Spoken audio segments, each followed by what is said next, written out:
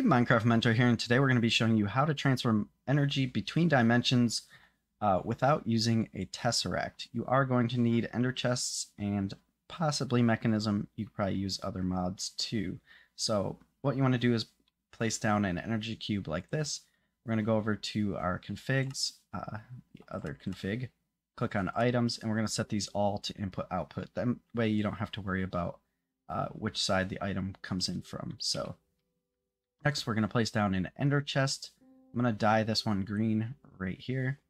Then we're going to place down basic logistics, transport, and configure it to output. So from here, we're just going to place in a couple empty batteries. So as you can see from here, it's going to go out of here into here and automatically fill up our slot here, and that's going to let the cube fill up. Now we don't want it to pull the full cubes out right away, so that's where the logistics sorter comes in.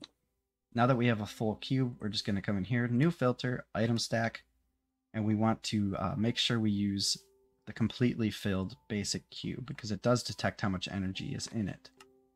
Once you do that, every time this thing fills up a cube, it's going to eject it into our other ender chest, and we're just going to leave this one all white. Let's toss a couple more in here.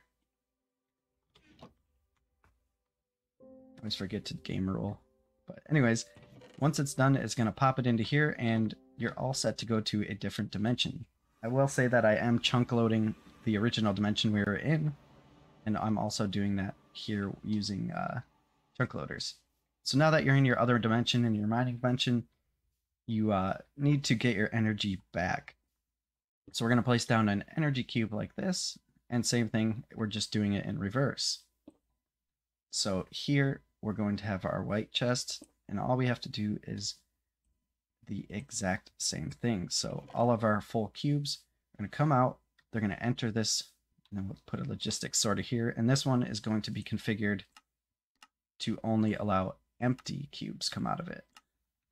And then from there, we're going to place down our chest here, and we dyed that green like that, so now only empty ones will be in here. And then we also have to configure this energy cube in the items just so we can input output. So we'll just turn them all purple like we did the other one.